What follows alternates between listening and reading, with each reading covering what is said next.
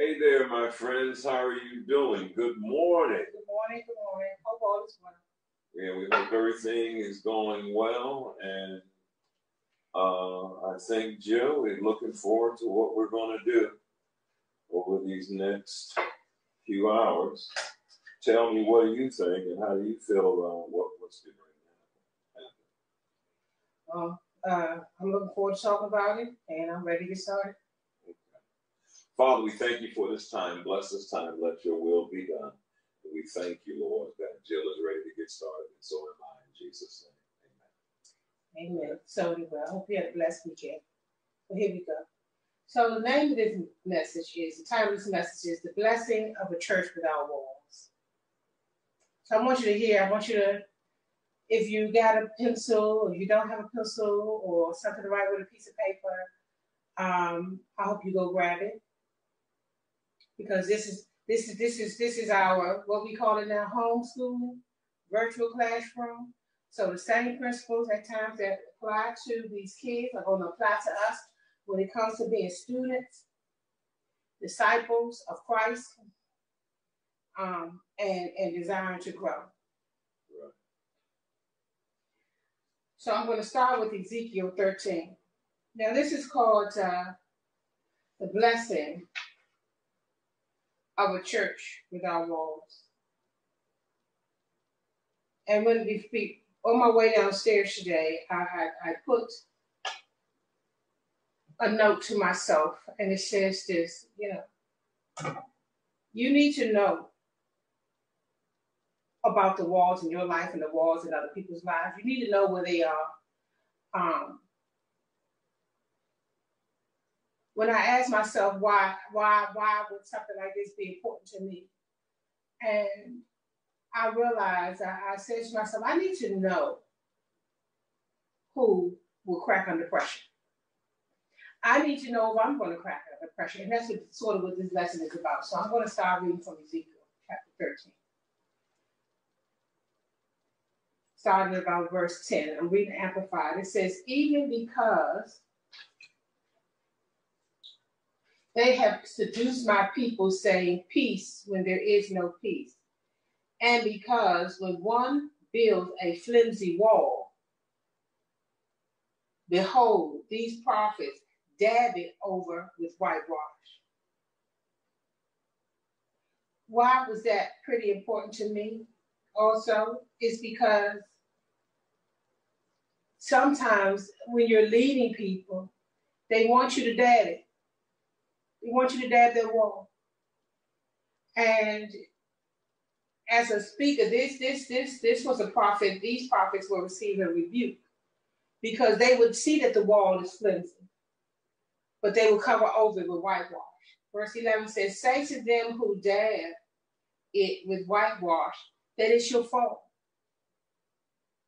There shall be a downpour of rain, and you, O great hailstones, shall fall, and a violent wind shall tear apart the whitewashed flimsy wall.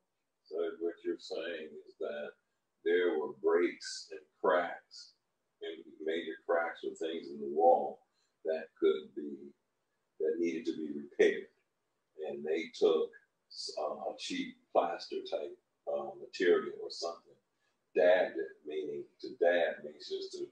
They made it look right. They patched it up, but they didn't repair the breaks. Absolutely, you made it look right, but you didn't go in and help. You didn't go in and help people understand the importance of structure in their life, structure when it comes to the kingdom of God. Say to them who dab it with whitewash that it shall fall. There shall be a downpour of rain, and you, O great hailstone, shall fall, and a violent wind shall tear apart the whitewashed flimsy wall. Behold, when the wall is fallen, will you not be asked, where is the coating with which you prophets dabbed? See, this blesses me because Dave Thompson used to say this all the time. Oh, it pays where you go to church. Now, I want to say it this way. It matters. He didn't say it pays. He said it matters. It matters what you feed on. That's what we talked about last week. Jesus said, feed on me. It matters. It matters that someone believes and understands that the wall will fall. the wall will fall. And that's what I said earlier. Why do you need to know that? Maybe you are a fiance, or maybe you are a woman looking for companionship, or a man looking for companionship. You need to know whether this wall is going to crack under pressure as much as you possibly can. You need to know whether it's stable or not. Why? Because when that hailstone comes, and that's what it says, verse 13, therefore thus says the Lord God, I will even rend it with a stormy wind in my wrath, and there shall be an overwhelming rain in my anger, and great hailstones to destroy that wall. Here's what I want you to hear. So will I break down the wall that you have dabbed with whitewash, and bring it down to the ground, so that its foundations will be exposed. That continues to be very important to me, because it is what allows me to go through doors that sometimes I don't want to go through, to face challenges and stay in a faith mindset, a reality mindset, even though I know it's going to be a bit challenging, painful, uncomfortable. Because this is what I do know. I know that this pressure and certain things in my life is going to expose something that I don't see. And I want to know if there are cracks in my foundation. I want to be able to make it through the rain. I want to be able to make it through the storm. I want to believe when it's hard to believe. I want a firm foundation. And that's what this is about. Can I say something? Mm-hmm. The reason I chose this screenshot behind us was that when I looked at it, many of us, we see storms, but we also don't see the presence of God as a cleansing wash, a cleansing waterfall. And part of the fall takes place when what you thought was one thing, he will send you a fresh batch of spirit, water, truth, you name it. And it will be very powerful, but you have to learn how to receive that. Right. And in the next statement here, when it says, so will I break down the wall that you have dabbed with whitewash, and bring it down to the ground, so that its foundations will be exposed.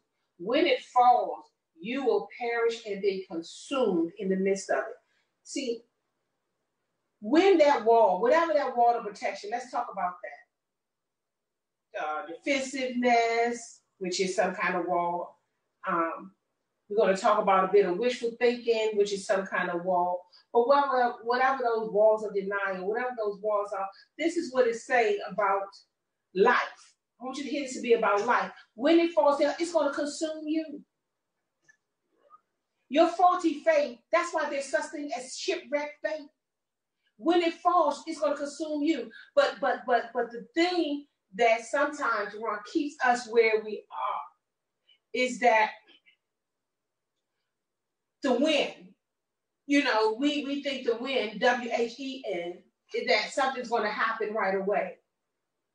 When oftentimes it's just the opposite, because it takes a long time before, you know, if you have a home, it takes a long time before the crack in the foundation reaches the rest of the house, and then the house falls in. Right. That's a slow process, but it is a win, not if, but when. And so when you live like these walls that you may have are a matter of when and not if, then you may take more seriously not responding, resisting, fighting back, trying not to go into a new space and trying not to leave an old space. So it says, when it falls, you will perish and be consumed in the midst of it. And you will know and understand and realize that I am the Lord. Thus I will accomplish my wrath upon the wall and upon those who have dabbed it with whitewash. And I will say to you, this wall is no more, neither are they who dabbed it. the false prophets of Israel who prophesied deceitfully about Jerusalem, seeing visions of peace for her when there is no peace, says the Lord. These scriptures right here, they keep me. Because over the years, Ron, folks want, and some still want, you want me to say peace, but there is no peace. You want me to dab, and I won't dab. And I won't dab either. There were moments over this journey of ministry where I was doing what I felt the Spirit was leading me to do, production plays, all these different things. And it was a point where I was now saying things that were not common being said inside the church or to church people. And what I was attempting to do, so I see now, is that I was choosing not to say things that are going to make people feel good, but to speak truth. And in speaking truth, it really damaged some people's walls because they were not prepared for what was being said. Listen, your children may not know that when you tell them to come in the house at a certain time, or you encourage them not to hang in certain circles, they may not know that that water is going to fall. They may not know what it's going to expose. They may not know that they were going to perish or be consumed in the midst of it, but you know. You know, and you are supposed to stick with what you know. Why is that? Because you have more experience than they do. And I'm not talking about forcing them. I'm talking about what you say and how you stand and where you stand. But verse 17, I'm going to go back to the paper, to the lesson. It says, and you, son of man, set your face against the daughters of your people who prophesy out of the wishful thinking of their own minds and hearts. Prophesy against them. See, there are times when I've faced people who or been in the space with people, and clearly their thinking was not in the space of God. It was wishful thinking. They wished the situation wasn't happening. And talk strongly about a situation that was happening, but wishful thinking is that these people were coming out of their heart. And what did he say to God say to his mouthpiece? Let me tell you who the prophets were. The prophets are those who kept the will of God in front of the people. They weren't like the priests who could talk. There go, they stayed in the will of God. I used to say that this is not a youth explosion where you all are getting up here saying the same things every time you gather the young people together, but you are not living what you say that you believe. And so there's no power in what you're saying to really bring about change in terms of what you're preaching or what you're teaching. And this is why we as a church were not being effective at all with these generations. Right. When we talk about wishful thinking, that right there, you're talking about dabbing. You're talking about, okay, what are we going to do when it comes to a flimsy wall? We know that is not going to hold them up if that's what we're doing. So I had a couple of notes here. And one is, when it comes to walls, what are you holding back behind that wall? So let me say this first. It says this, the daughter of your people who prophesy out of the wishful thinking of their own minds and hearts. What is wishful thinking? It's an argument whose premise expresses a desire for the conclusion to be true. They want what they think to be true. They want the way they see it to be true. I have wanted the way I saw something to be true. It's been a long time. Because mostly I have learned through experience that it is worth going through the door. It is worth standing in the light for me. I've had enough flimsy wall catastrophes in my life where I had to come back from my own wishful thinking because thinking that came out of fear, not faith.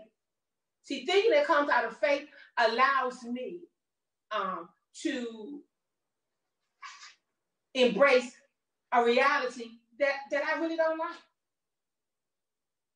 and to live as if God was present, even in that reality that at this point I don't like, and most of all, I don't know. What else is what is wishful thinking? What is the benefit of that to people? What is the benefit? Waiting, not having to wait, being able to see a future that you don't understand, that you don't know about, that you don't have the conclusions on, but coming up with a conclusion and filling in those empty spaces. Because it allows you to be happy in a season where you should be observant. Very good. Yeah. That's all. Absolutely. And what observing meaning you observing in the standing in the disposition of faith. But knowing that all you can do at this point is be a student. You're not leading this one. You don't know where it's going. And we'll talk about that in a minute. So we talked about last week, and we said, Ecclesiastes 7 said this. Do not say, Ecclesiastes 7:10, do not say, why were the old days better than these? For it is not wise, or because of wisdom, that you ask this. Why would this person say, why? Do not say that. Well, ask yourself, when you're talking to somebody, just make it really real. I'm talking to Deron, and why don't I say to you and ask you this question, why are the old days better than these? See, that follows a thought. And what thought does that follow? I'm going to have to face a future or something in front of me that doesn't look the way I want it to look. So rather than deal with the challenge in front of me and put that on the table, I'm going to use this statement, and I put here for me, it's an excuse not to face the future. It's an excuse not to face the future. See, I'm still talking about flimsy walls. I'm still talking about the walls that, listen, that you don't want somebody to tell you what you want to hear. You don't want that.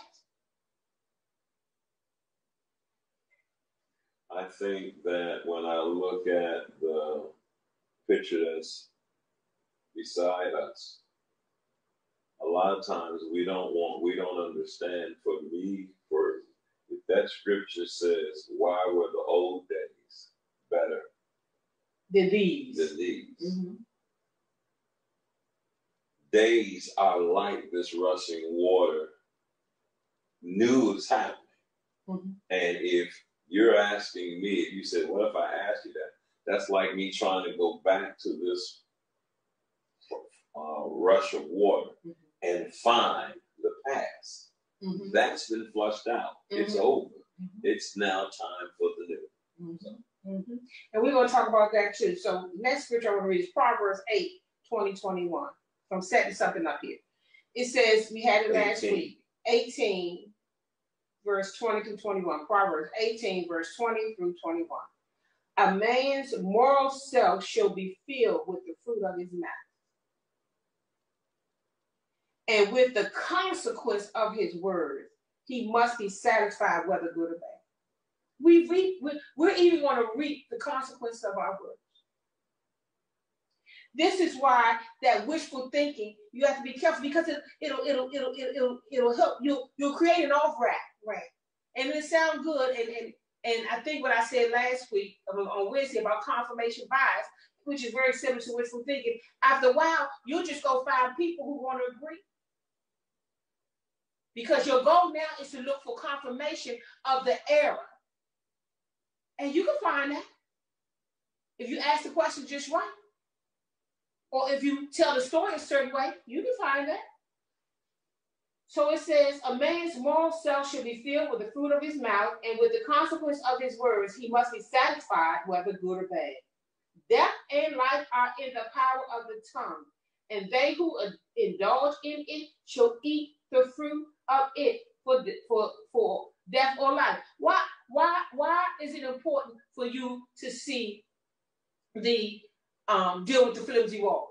Why does the wall need to come down? What we read was so that something could be exposed. Why is that? Because we speak from what we believe. And as long, our beliefs have to be exposed. Whether we really truly believe or not. The story of Abraham saying that he loved God and he followed God and he served God. Well, guess what? He had to be tested with that very promise that God gave. Now, to me, what allowed Abraham to go and do it is because he wasn't taking Ishmael, he was taking Isaac. He was taking the child of promise with he and Sarah. So at some point, he was not going without God having already fulfilled the promise. But the bottom line still is, even in that, he had to be tested on. Why? Because his belief had to be exposed. Not to God, but to him too. So this is why this pressure in some of these things, for me, when it happens, I can have a certain attitude about it. Because at this point, I am ready to cooperate with the universe and align myself with the reality that's beyond my wishful thinking, non-reality. When we said, behold, he says, I do a new thing. We have been dealing with this for a few months now, and that new thing is he's doing something that you have not seen, you've never experienced, and you have to be prepared to embrace this newness of what is happening. Absolutely, but guess what new things are? Challenging. Right. They're very challenging. So we're going to read Hebrews 11, 8 through 10, and this is where I think this sums up some things for me. Verse 8, Hebrews 11. It says this, urged on, I'm reading Amplified, urged on by faith, Abraham, when he was called, obeyed and went forth to a place which he was destined to receive as an inheritance. And he went, although he did not know or trouble his mind about where he was to go. What do I want you? Urged on by faith, not wishful thinking. These walls got to come down. Urged on by faith. If not, you're going to urge yourself. Listen, the mind is a powerful thing. And you say it enough times, you believe it. But urged on by faith, not by wishful thinking. And he says urged on by faith. What he's saying is that there is a faith once we know faith is what we believe, the substance of what we believe in, and evidence, but we don't see it. But he had to believe in what he saw in his heart, even though times were different.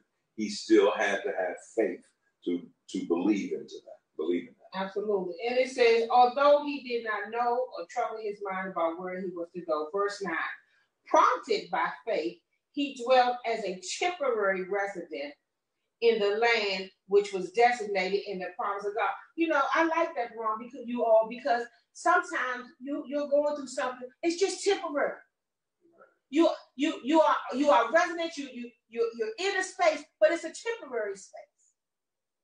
You are a resident, and you're there, and you have to be there. You have to get through that, but it's a temporary residence. But depending on whether you are prompted by faith or fear, see, fear will have you seeing that this is it. I'm stuck right here. Because, why is that? Because you can't predict, because you don't know what's in front of you.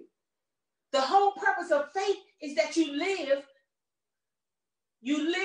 trusting and believing in the name. In the name. Why was that important for them? And Deron, you know this from Hebrew, because that name in the first word meant powerful leader. Okay? It meant one who, I don't know if the word was create. Why? Yahweh. Right. So that the first letter, which we in word, was a bull. And it meant powerful leader. So when they trusted in a name, they already knew that name meant powerful leader. And so with us, this is how we get past those thoughts that lead to that fueled by fear, because we believe in that name. And that name is not like Karen and Jill and Clyde and Kirk. No. That name is an action. It's a being. Even when Moses said, who should I say is sending me? He said, tell him I am. You know what that means? I'm going to be what I need, what is needed in that occasion. Let's back it up because I want to still be a part of this part right here. He said he obeyed and went forth to a place he was destined to receive. And so this season is supposed that we have to see this, not be afraid of the future. But God is taking me to a place. He is positioning me in the spirit realm, physically or whatever, so that I can receive what it is that he wants me to be able to receive.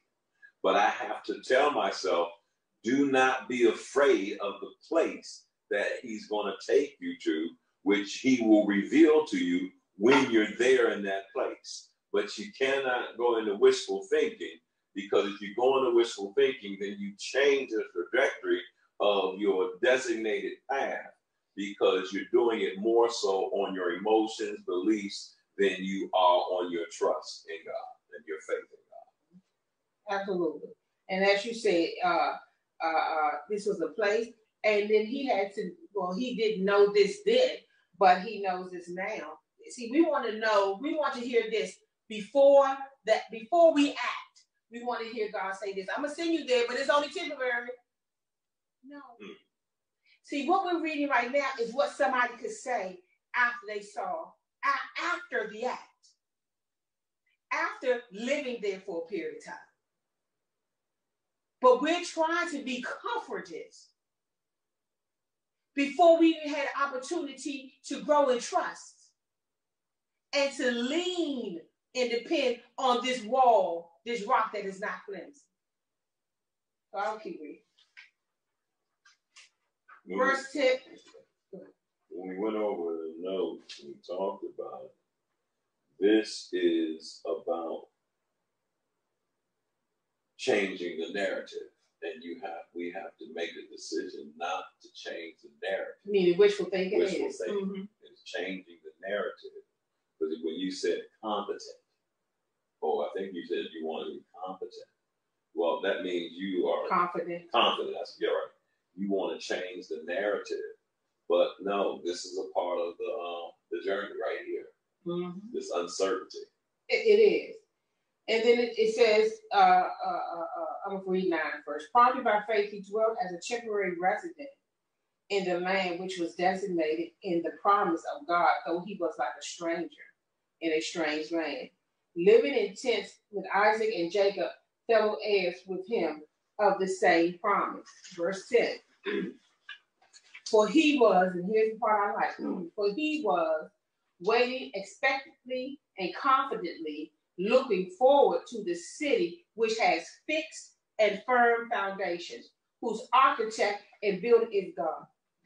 When I came to realize that this person, some of the things that I cared about, well, that was tradition, that was culture, that was my neighborhood, that was my shaping.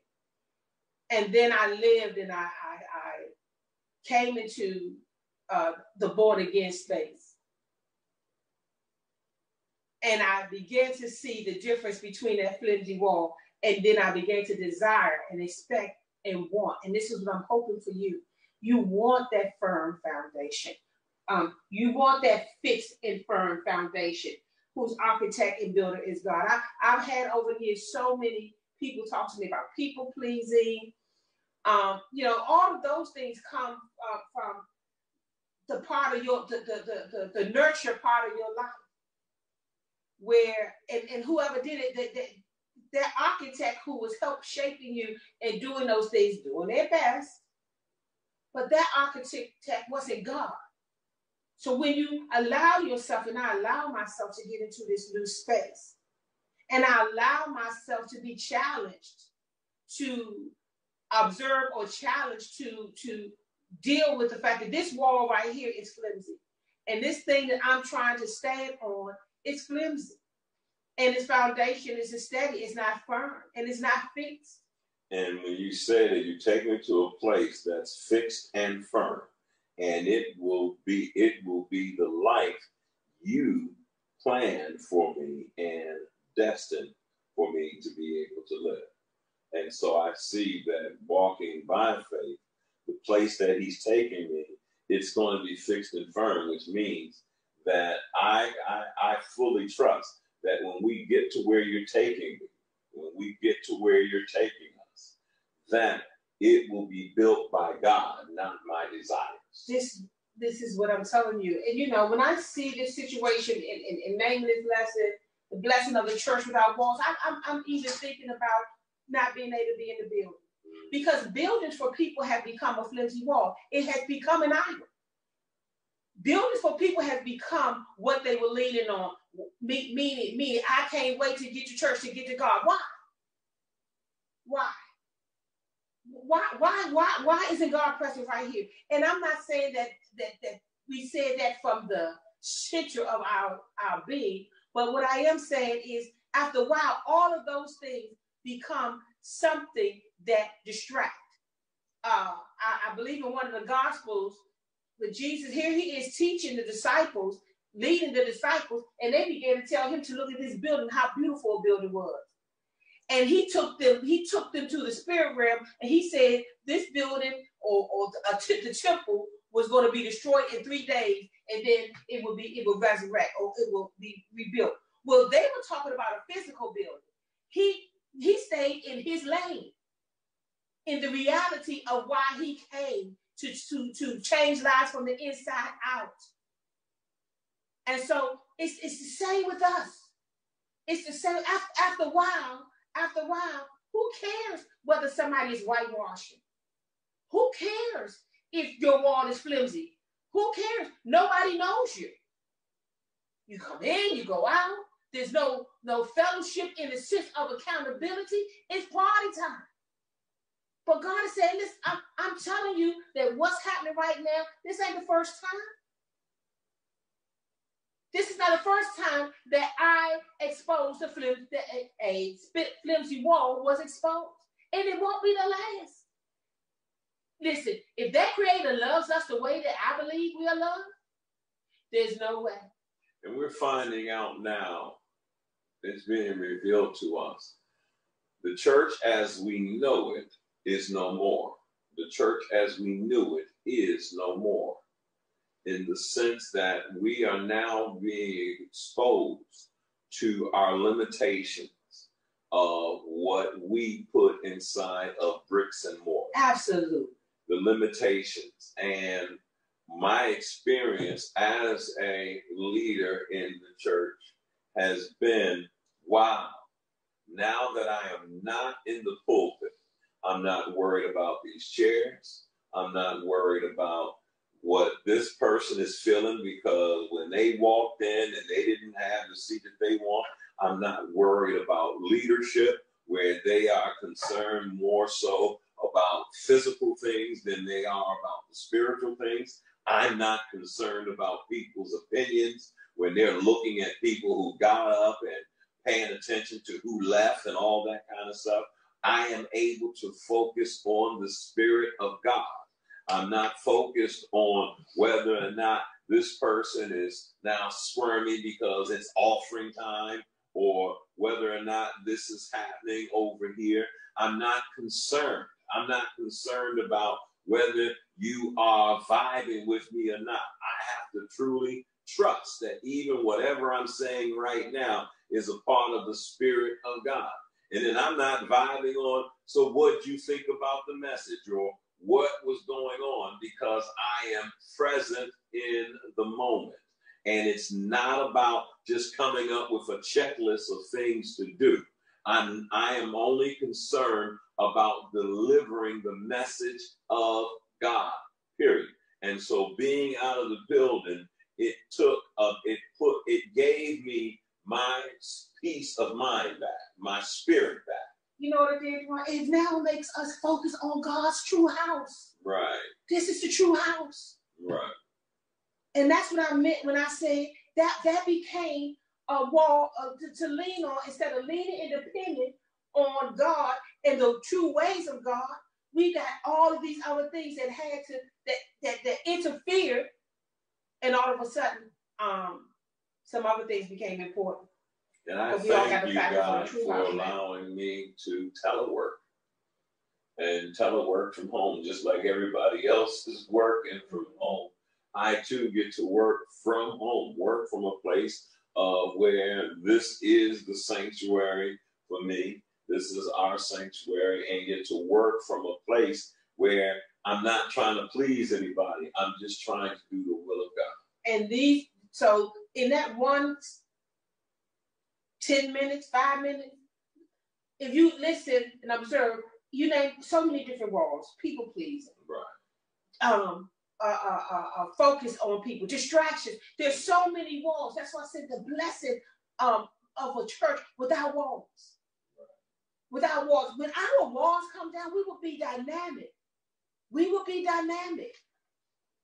Why? Because walls keep you from cultivating trust. Right. It's safety to you feel safe somewhere, but at the same time, guess what? Behind those walls mean we don't need to move into the future. Not the future as we see it, but the future as God sees it, as the Creator sees it, and what we would need to be doing. So I'm going to continue. Can I move on? Yeah. Hebrews 11. We're still in 11. Now I'm reading from verse 13. Listen, it said that these people all died, controlled and sustained by their faith. See, I like this because until recently, what sustained us? Each other? Not necessarily our faith in God, it was our faith in each other. And that's good, but God has to stay first. And when God doesn't stay first, when God isn't first, we can fall out, and we can have a misunderstanding and just fall all the way out because God wasn't first. When God isn't first, you can go on Facebook and talk about people you used to love, who you said you loved, who you were connected to. Could have been a husband. Don't care if your children read it someday. But when God is first, we are sustained and controlled. These people were no longer controlled by the traditions, by the culture anymore. This was experience, and this was God. Here we go. These people all died controlled and sustained by their faith, but not having received the tangible fulfillment of God's promises, only having seen it and greeted from a great distance by faith, and all the while acknowledging and confessing that they were strangers and temporary residents and exiles upon the earth. Verse 14. Now, those people who talk as they did show plainly that they are in search of a fatherland, their own country. 15. If they had been thinking with homesick remembrance of that country or of the past from which they were immigrants, they would have found constant opportunity to return to. Homesick remembrance. What's that? There's more than one way to look at the past, right? But if you look at the past with homesick remembrance, not faith remembrance, not God, thank you for what you've already done, there's a way that your past helps you. Now, we talked about this in spiritual maturity, and I used this example from Skip Moen, and he was talking about how the word for future, the Hebrew word for future has to do with looking behind. And so, which sounds like the total opposite. But what he said is, imagine yourself as a person in a rowboat. When you're in a rowboat, your back is to the future. And your face is to, so you're backing yourself into a new space. But what's making you give up that effort of rowing that boat, no matter how big the tide is, because you can see, you still have your eyes on not where you're leaving, but all that God did for you when you were there. So your faith is to that kind of past, not the homesick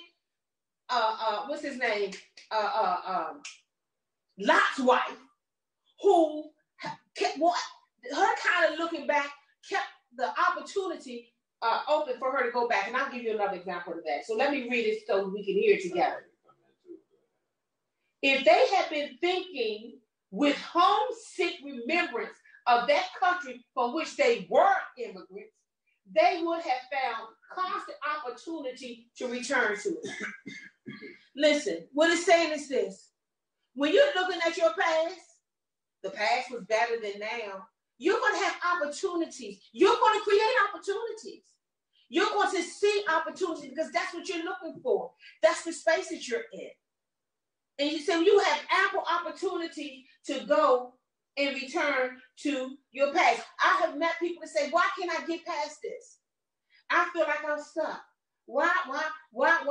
I have such constant unforgiveness because of the way you're still dealing with that past. Because I don't want to teach the bad and do it, but let go. You're not letting stuff go. And that's why you can't get past it, because you can't let it go. Because at this point, as he said, there is a homesick. There's a familiarity. There's something back there that you think you should carry into your future. Anything that's in my past that I'm going to carry into my future, it's already with me. It's in my heart. It's in my heart. If it's not in my heart, then it's in my transformation. Meaning this, it's in my heart because the message of me being transformed from whatever I was to whatever I am, that's still a part of me. Homesick remembrance for me was interrupted by this current crisis.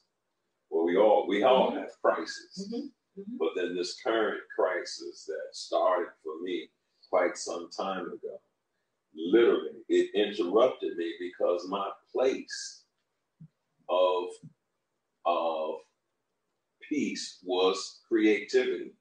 My place of peace was being able to flow in the revelation and the Spirit of God. My place of peace was being able to follow the thoughts and the meditations of my heart. My place of peace, it was interrupted. And so when it got interrupted by this season, I had to now make a decision like this waterfall behind me. Well, God, who am I? What am I supposed to do now? What is my response? Because I knew it one way, but you're showing me something totally, totally new and different. Help me to be able. And I said, so here's what I long for. I long for the relationship and the connection that you and I had. And once I'm able to regain that, I can regain myself because I could only find my authenticity within you. Absolutely. So listen to the contrast of this scripture here. We'll read 15 again. If they had been thinking with homesick remembrance of that country from which they were immigrants, they would have found constant opportunity return to it. But the truth is, verse 16, but the truth is that they were yearning for and aspiring to a better and more desirable country. That is a heavenly one. For that reason, God is not ashamed to be their God, even to be surnamed their God, the God of Abraham, Isaac, and Jacob. For he has prepared a city for them. See, when you look back, all of us have a past. All of us even have a past for fellowshipping together at one time. But we don't have the same eyes. Somebody looks at that past, back of their past, and they see it half empty. They see look at their past or this new situation, and they see it as half empty. I don't understand. I don't this. I don't that. I see it as half full. And that is this. God, this is temporary. What I mean by that is you're not finished. I've been here before. I've been in a space where I didn't understand. I've been in a space where I was challenged before. I've been in a space where I was challenged and wanted to resist the truth. I've been in a space where I resisted the truth. I've been in a space where I was the wishful thinking person, and I just did not want to be in no man's land, so to speak. So I began to fill in some spaces with some information. And I began to try to get closure as rather than what you said, Deron, when it was time to observe. Right. For some of us, it is time to observe. Well, let's get ready to close this out. Here we go. Philippians 3:12 is what we're in. Now, the point that we're talking about this is for this reason. The whole thing about what we just read in Hebrews 11, and it was this. These things are prompted by faith.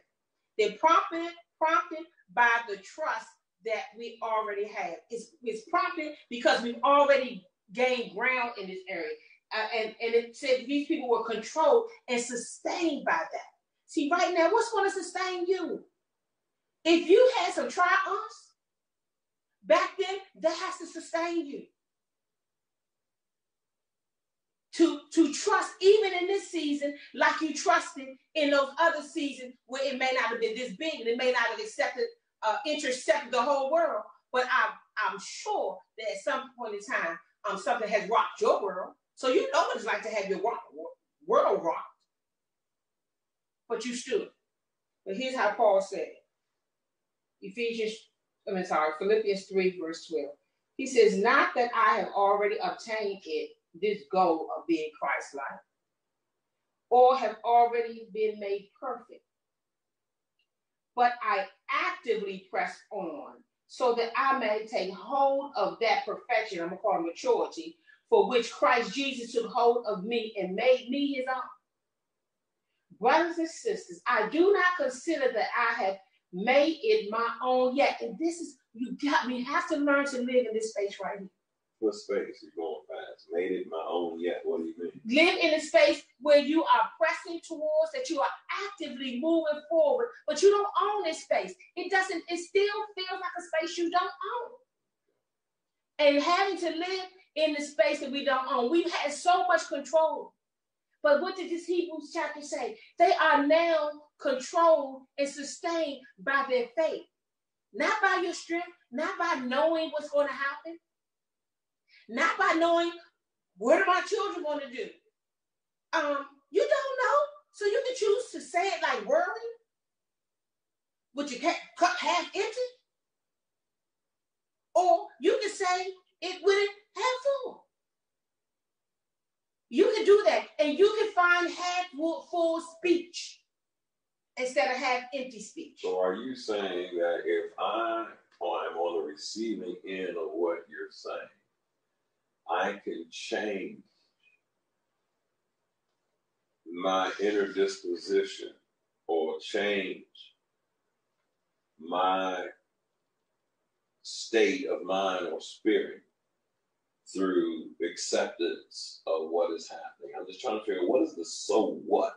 The so what, if I can go back to remind you all that we were talking about, do not say, why were the old days better than these? Do not say.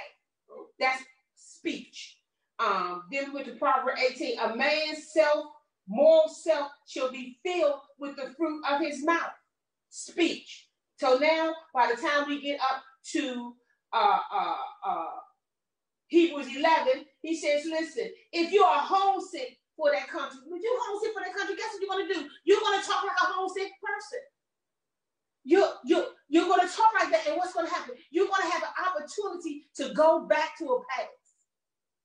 You're going to have an opportunity to return to that space that was time, when it was time to live. So that's the so what of this to say.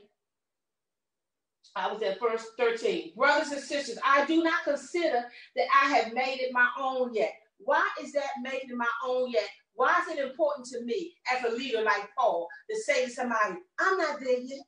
Because the whole goal of wishful thinking is to be able to predict the thing. Why does anxiety overwhelm us and overcome us? Because we don't know.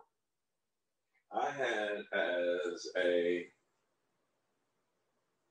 point person, had to accept that I have not yet to obtain what I was supposed to obtain in this season because it's just being shown to me. It's just being revealed to me. And I'm trying to read what you read. You said, yet the thing. What was the scripture you just read? I was reading verse 13. Brothers and sisters, I do not consider that I have made it my own yet, but one thing I do.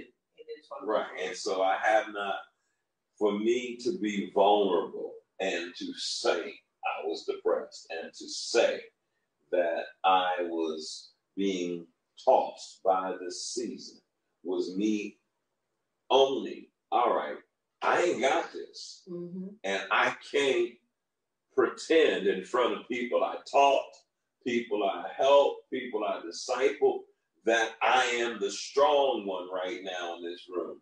I had to be able to show at the best moments that I could, all right, this frailty I'm experiencing right now is a direct result of where I'm at. And I can't pretend like I got this. Mm-hmm. I don't. All right. And so what you have here, Deron, triggered for what you were saying, is that here Paul is making a declaration about his new space, and he's saying this: I'm still a work in progress. Mm-hmm. Listen, remember what he said was not that I already have, not that I have already obtained it.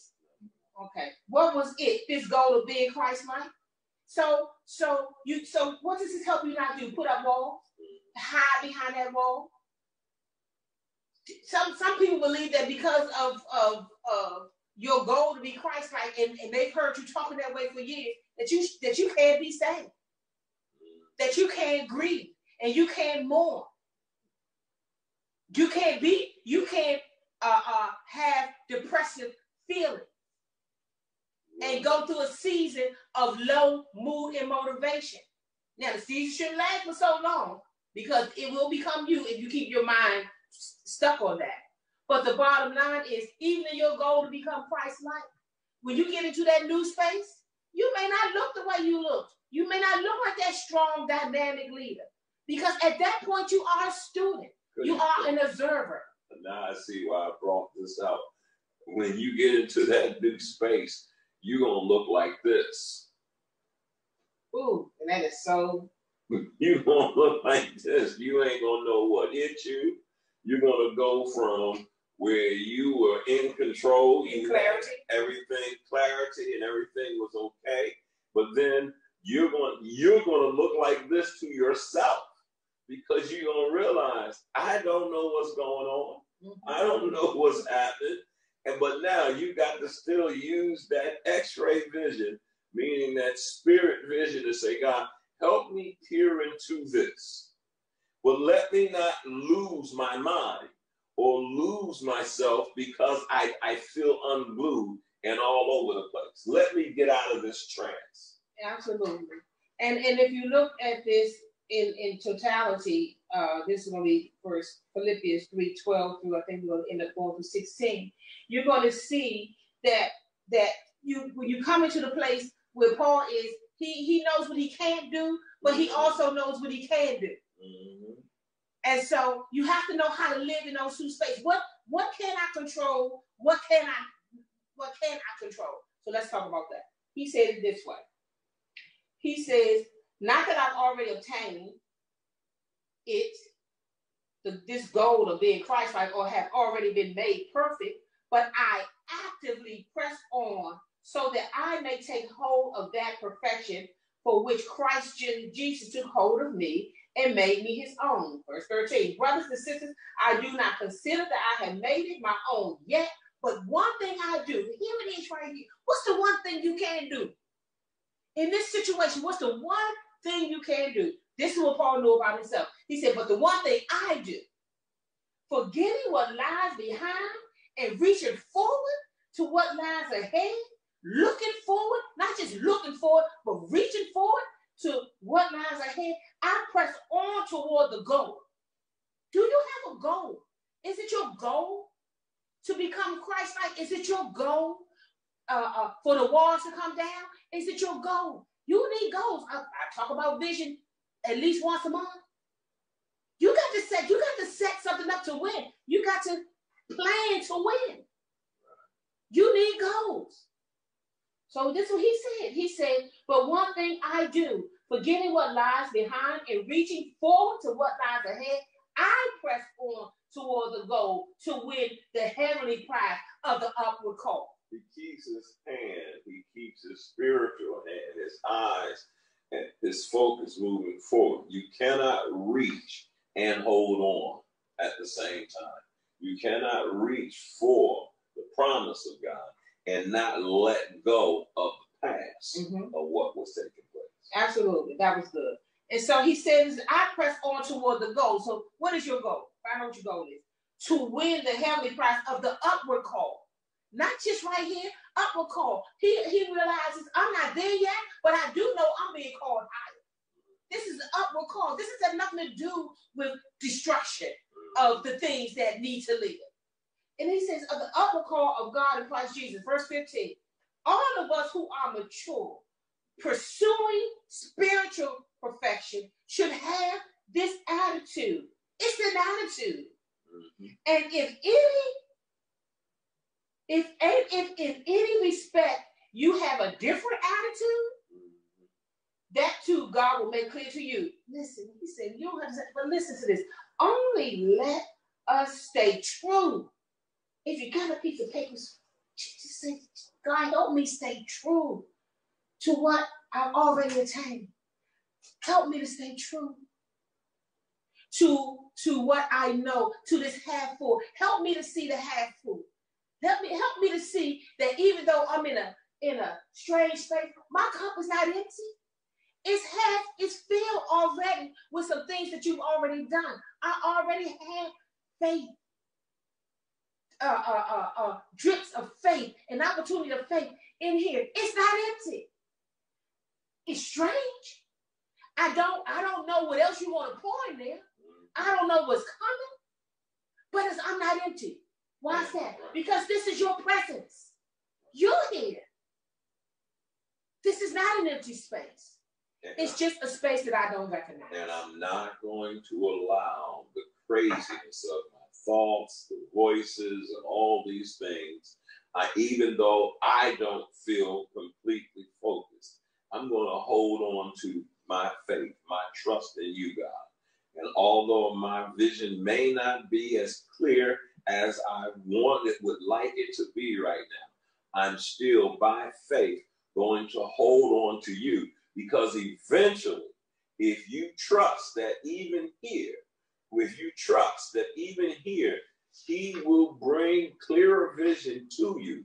But you've got to trust in this moment and know that there's going to be the day that will return and you will have a clearer vision. But you've got to make it through this trance of what you're in right now. Absolutely. And listen, and I'm getting ready to turn it over. You're gonna have to know God in this space.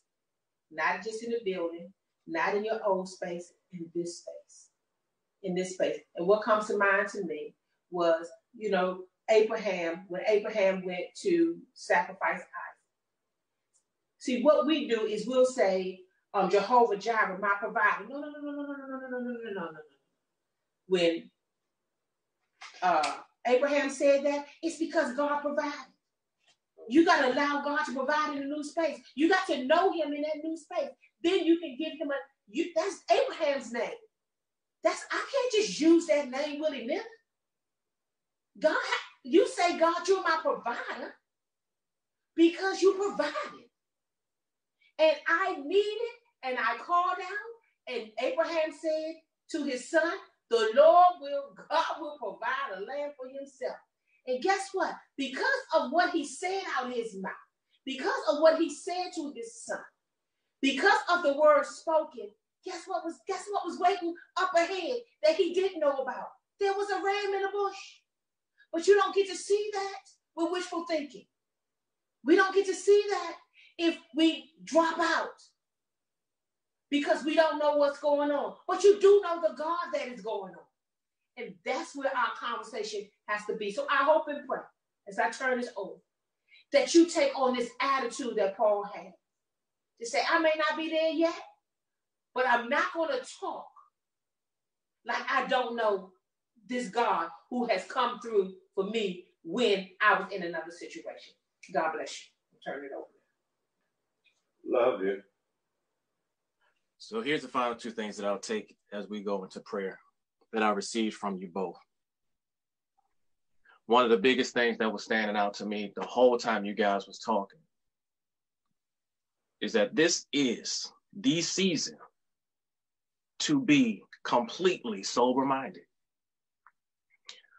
Every time you guys said wishful thinking, all I could hear every time you said wishful thinking is that this is the season, Will. This is the season, everybody, to be sober-minded. What does it mean to be sober-minded? See, you're either drunk or you're sober. When you're drunk, all you have is wishful thinking and other behavior that sometimes you're not even in control of yourself. You drink so that you can forget what you actually supposed to be sober about. I hope that made sense. But you drink to forget that I'm going through something. You drink to forget. See, and I'm not just talking about alcohol. See, right now we're drinking the world in so that we can forget about the world. And the world can't rebuke the world. Satan can't cast out Satan. So the only way for me to move forward is going back to their last part is that my mind has to be focused on Christ. I have to know that being mature in my relationship with Christ will always be my goal. And when I lose sight of that being my goal, then I start drinking again. And then when I start drinking the world in again, then I get caught up in wishful thinking and then forgetting that I had a goal in the first place. Why? Because I just want to forget, even if it's just for a moment. God, I don't want this pain right now. God, I don't feel like thinking about this right now. But if we remain sober-minded, even in the worst of circumstances, then I'll never lose sight that I've always had a goal in Christ. Maturity in Christ and my relationship with him has always and will always be that goal. Then I won't lose myself to all of what's going on around me. I hope that makes sense too. Because it's right there. See, one of the disadvantages that I think we as a group of believers have is that we spent a lot of time in the church building behind walls, misinterpreting that blessings only feel good, misinterpreting that blessings feel some kind of way. We put our own thing that if it don't feel like this, look like this, smell like that, feel like that, then it's not a blessing. Where if that's our mindset, we can forget that even in this season right here, it's all still a blessing. See, the blessing here is that we're now finding our ways back to God. We're now finding our path back to God. But see, if we can't look at this as a blessing, then we have wishful thinking for what was. And so with that, I pray earnestly right now. And let's just bow our heads, close our eyes, wherever you are, under the sound of my voice, thankful for the word that was just sown into us, and say, you know what? God, help me to know what my goal is. God, reveal to me, I humbly ask you, in all sincerity, because I truly want to know. Because somebody right now, God, does not feel like they're going to make it through this season. And so, God, I'm praying earnestly right now that you reveal what their actual internal spiritual goal is. And God, if you are not the goal, I pray that you become the goal for them right now. I pray right now, God, that you reinvigorate their spiritual life, their spiritual mindset, so that they can hear you, see you, and know that your presence is there right there with them. Father God, there is truly nothing too hard for you. So help us to see the blessing in this season. Help us to yearn and to chase after you. Help us to press forward in hearing your voice. Press forward in carrying out, even in this space, the work that you have for us to do right here, right now. God, I pray peace and silence over the voices of wishful thinking. We can wish all day, God, But Father God, help us just to be pulled into the reality of who you really are. Father God, my wish is to be closer to you. Help us all to make that a reality, God, so that we don't get lost, discouraged, destroyed, run amok in this season, God. A season that won't last always, but a season where we're supposed to learn more of you and be something different here. So that when we come out, God, whenever you should call that time, we don't come out looking to recreate the party we were supposed to throw in the trash in this season. So, Father God, I pray for a sober mind over everybody that's under the sound of my voice.